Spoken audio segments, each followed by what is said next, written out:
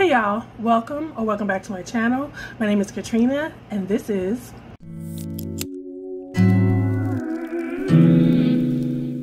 Today is July 1st and I am going to do my currently reading and pile of possibilities for this month.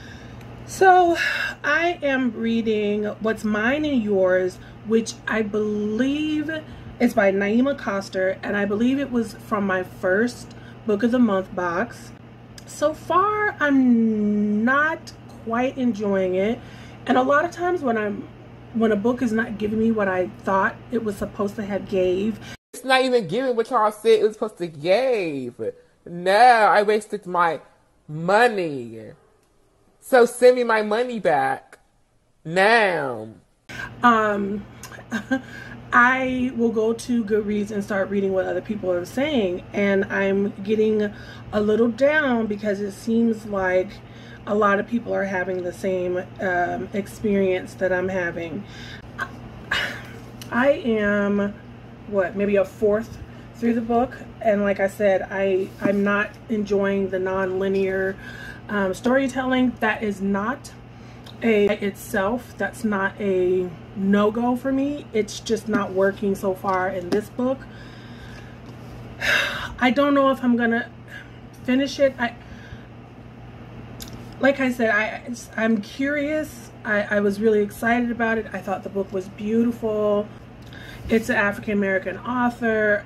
I've already supported her by buying the book. Still what I'm currently reading. I just haven't picked it up in a while because I've been kind of disappointed in it. At what point, for those of you who do DNF, at what point do you DNF? I find that I DNF books more so around the 50% mark, because it's like, if you haven't caught me at 50%, I'm not gonna do it. It's not gonna do it for me. Or I'm gonna be annoyed that the whole book was boring and you tried to pull something out of the air the last 20 pages. I'm like, you don't do that. Like, so I don't know. I'm still really torn about What's Mine and Yours by Naima Coster. So this next book that I am currently reading, I just started last night. I couldn't sleep. I am just a terrible insomniac. So I finish and start lots of books in the middle of the night.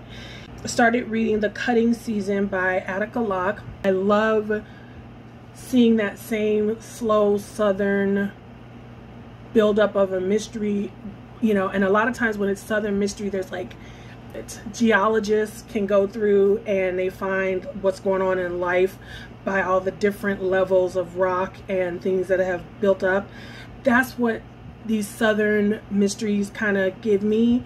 Like, it's always a bunch of stuff going on. Like, there's the murder that happens or whatever, like that brings the person who's left back, or the parent dies and the guy who got out, the lawyer or the doctor who got out has to come back, take care of his family, or someone dies and the person who made well has to come back, and so they have to deal with the murder that's going on right then. But then there's always, like, some old Ku Klux Klan member or old, hidden murders and hidden crimes, because there's a lot of stuff like that. And so I love that kind of, it's not quite gothic, but because of the southern slow hiddenness of it, there has to be another word for it that's similar to gothic, because it's not horror, but it's mystery. It's like that slow southern mystery. Greg Iles is perfect with it, and now I'm realizing that Attica Locke is a female black person who does it. I read Bluebird, which is a book, like, it had the typical police officer who drank too much, who was on the outs with his spouse, still trying to solve a murder, but it had that added layer of race.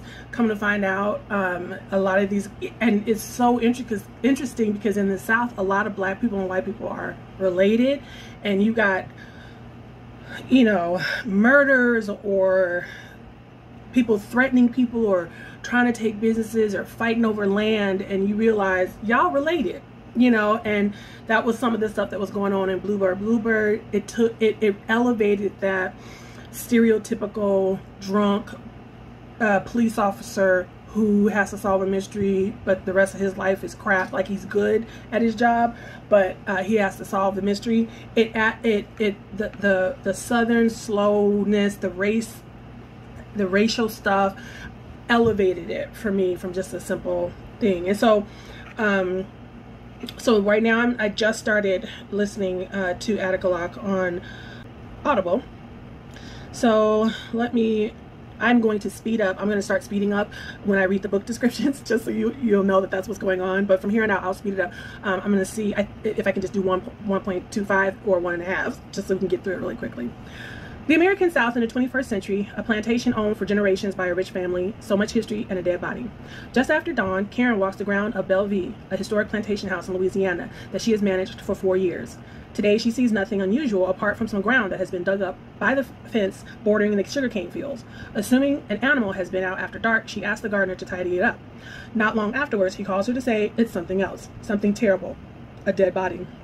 At a distance, she missed her, the girl, the dirt, the blood. Now, she has police on the site. An investigation is in progress, and a member of staff no one can track down. And Karen keeps uncovering things she wished she didn't know. As she's drawn into the dead girl's story, she makes shattering discoveries about the future of Bellevue, the secrets of its past, and sees more clearly than ever that Bellevue, its beauty, is not to be trusted. A magnificent, sweeping story of the South, the cutting season brings history face to face with modern America, where Obama is president, but some things will never change. Attica Locke once again provides an unblinking commentary on politics, race, the law, family, and love, all within a thriller, every bit as gripping and tragic as her first novel, Blackwater Rising. The other two books that I'm reading are the ones that I'm currently reading to my kids, Maya and the Dark Rising. And this one is quite good, actually. I'm quite enjoying this one. We stopped reading Hollowpox. Both my daughter and I were enjoying the Morrigan, the Nevermore books. I can't think of her last name. Morrigan is her first name. We liked the first two, but the third one is kind of going off the rail a little bit, so we stopped reading that. I don't know if we'll come back to it. It's up to my daughter. But Maya and the Rising Dark by Rena Barron has been very good. My daughter has laughed at certain areas. I have been worried that she'd be scared because there's some very scary sections. But Maya is 12 and my daughter's just turned 11, and this is great. Let me read you I normally don't read the stuff that I'm reading to the kids, but this is one of the books that I probably would have read for myself, a middle grade horror book that I would have read for myself, and we are enjoying it. So I'm going to go ahead and read the description. This again is Maya and the Dark Rising, Book 1 by Rena Barron. 12-year-old Maya's search for her missing father puts her in the center of a battle between our world, the Orishas, and the mysterious, sinister dark world. 12-year-old Maya is the only one in her Southside Chicago neighborhood who witnesses weird occurrences like were-hyenas stalking the streets at night and a scary man made of shadows plaguing her dreams. Her friends tried to find an explanation, perhaps a ghost uprising or a lunchroom experimentation gone wrong. But to Maya, it sounds like something from one of her Papa's stories or her favorite comics. When Papa goes missing, Maya is thrust into a world both strange and familiar as she uncovers the truth. Her father is the guardian of the veil between our world and the dark, where an army led by the Lord of the Shadows, the man from Maya's nightmare, awaits. Maya herself is a godling, half Orisha and half human, and her neighborhood is a safe haven. But now that the veil is falling, the Lord of Shadows is determined to destroy the human world, and it's up to Maya to stop him. She just hopes she can do it in time to attend Comic-Con before summer is over. So we are really enjoying this book so far.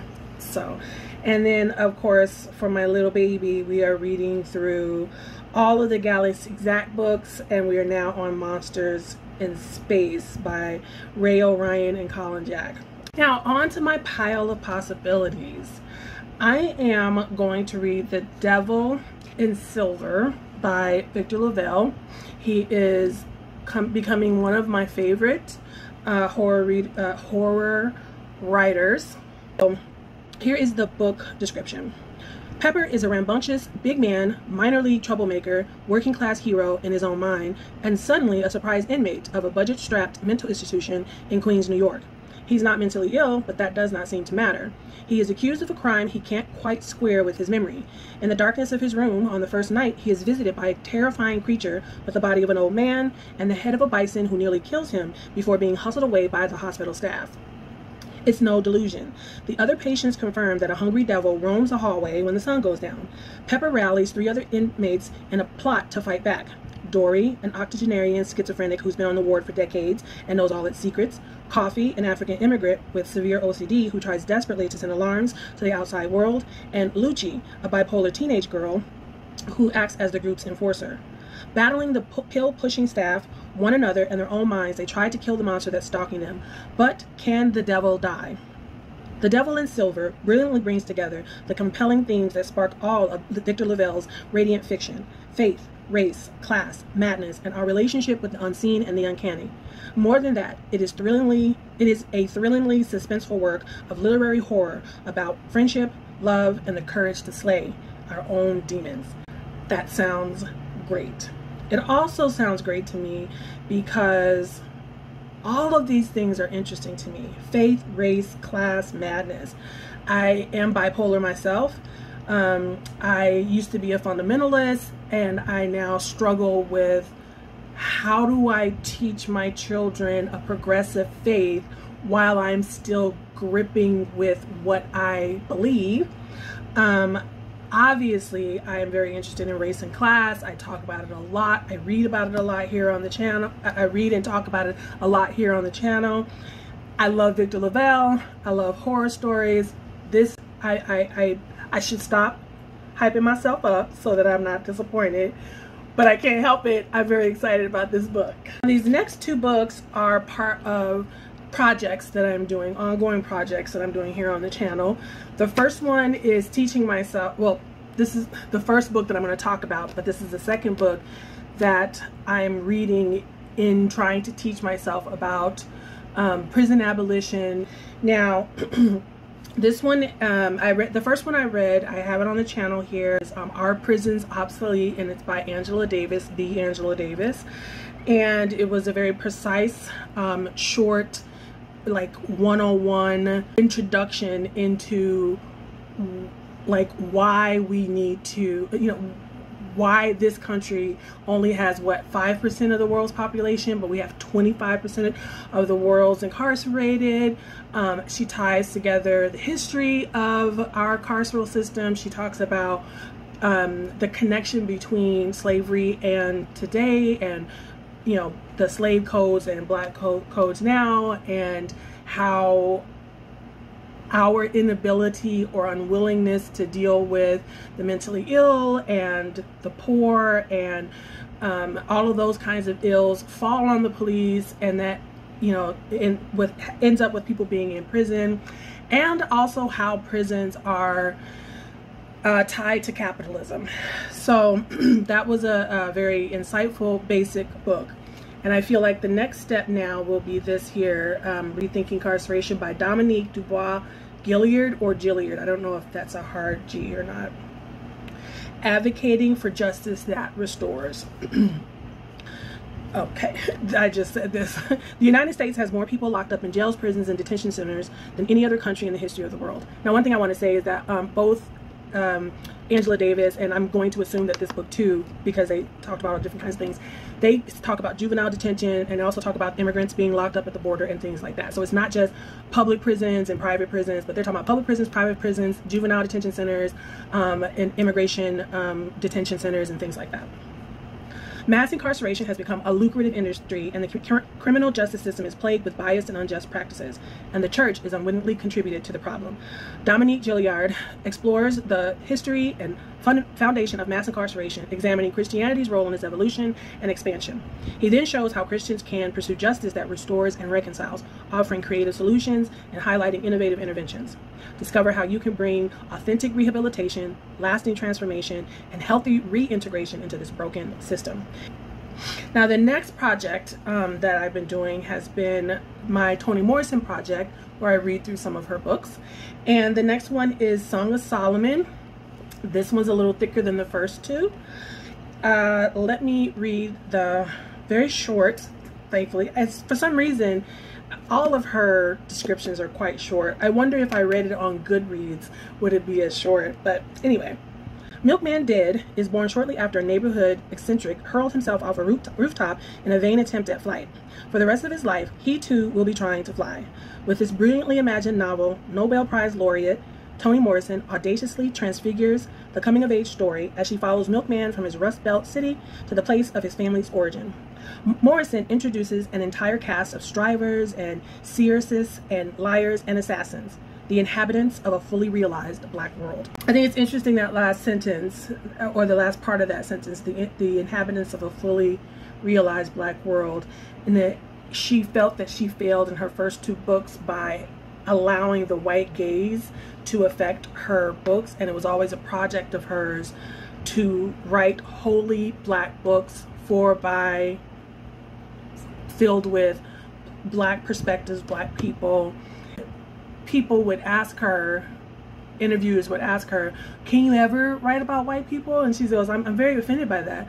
Do you ever ask, any other writer, a white writer, do they need to, shouldn't they add black people to their books and things like that? She's always really, she's like powerful. I wouldn't say soft-spoken, but her voice, she never raises her voice.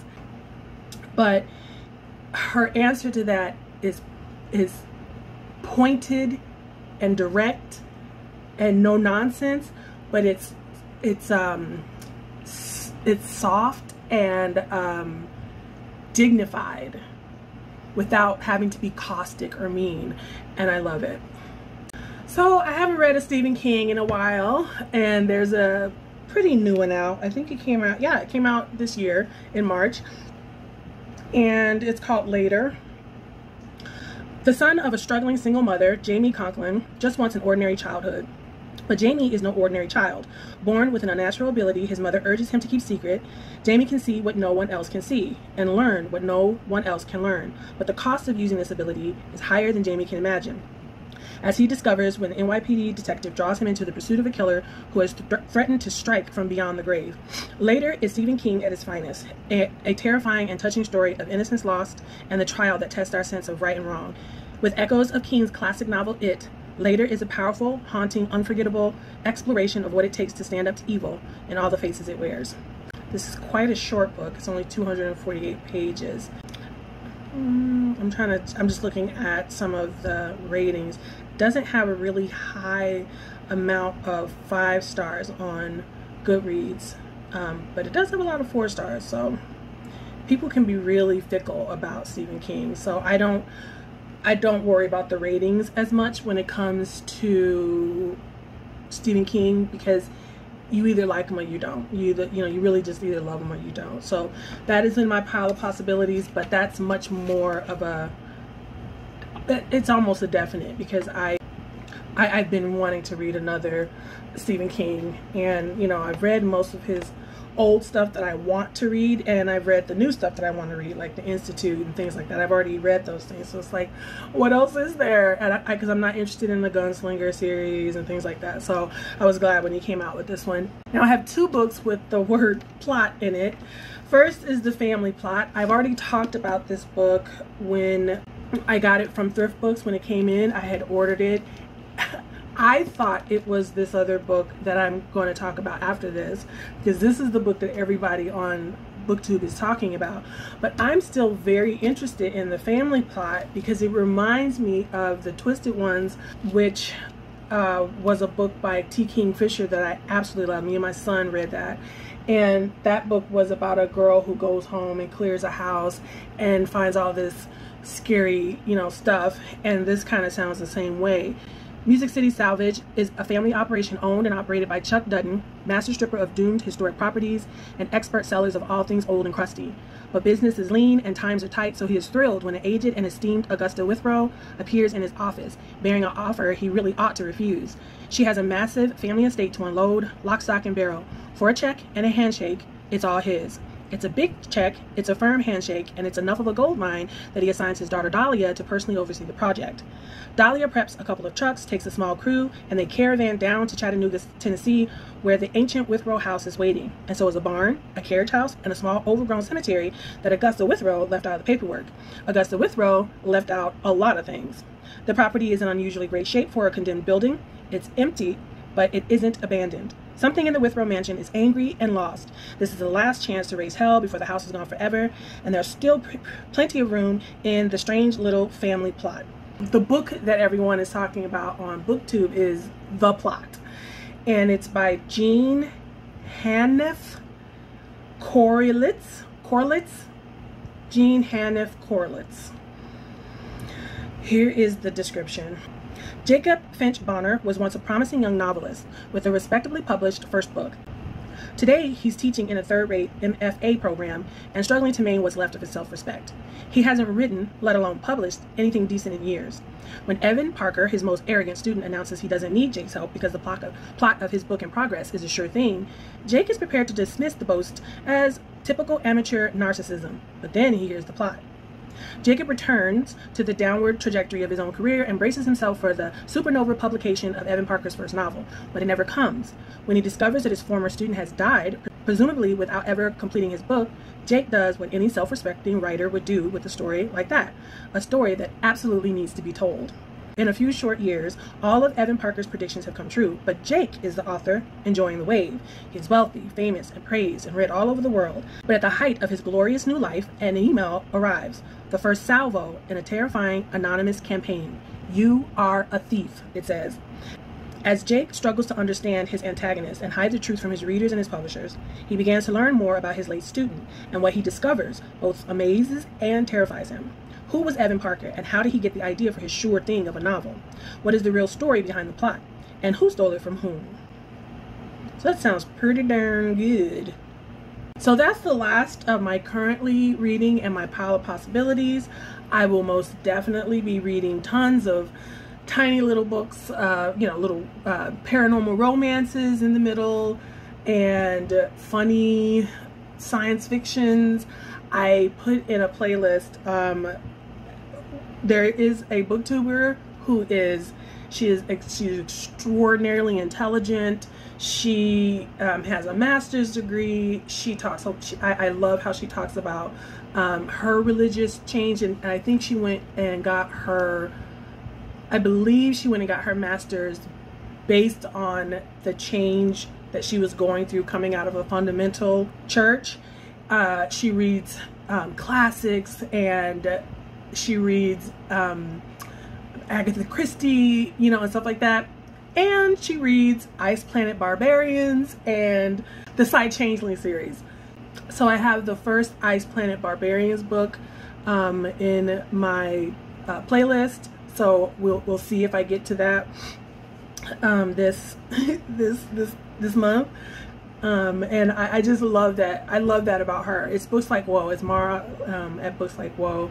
And like it's so funny because I get these weird books from her. She's also into this Murderbot series, but at the same time she has recommended a book that I can't really wait to get into, and it's called The Cross and the Lynching Tree. So this is, I don't think I'll get to this month, but just to talk about the difference of book recommendations that I get from her. This is definitely something that's right up my alley. Like I said, race, theology, class, all of that stuff is like, I don't know, if I ever decided to go for my master's, I'd have to figure out what way I would go. It would have to deal with one of those things, or all of those things mixed together in some type of way.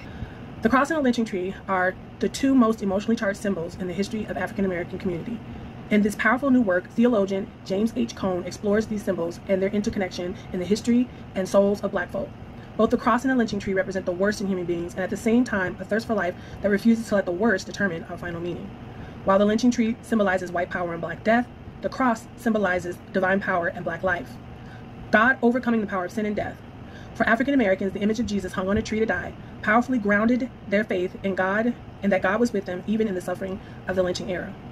In a work that spans social history, theology, and cultural studies, Cone explores the message of the spirituals and power of the blues, the passion and engaged vision of Martin Luther King Jr.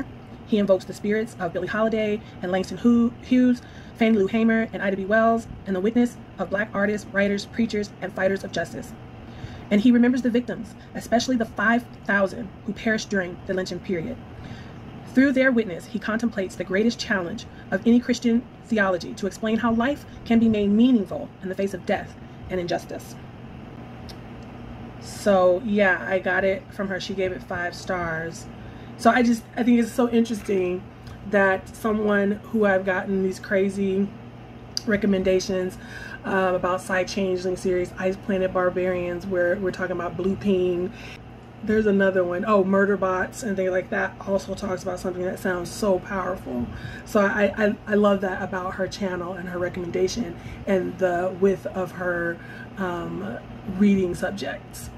So if you got to the end of this video, just give me I'll just put up a emoji. I didn't take time to look up one, so I'll put one up here. You be easy on yourself, and I'll see you in the next video. Bye.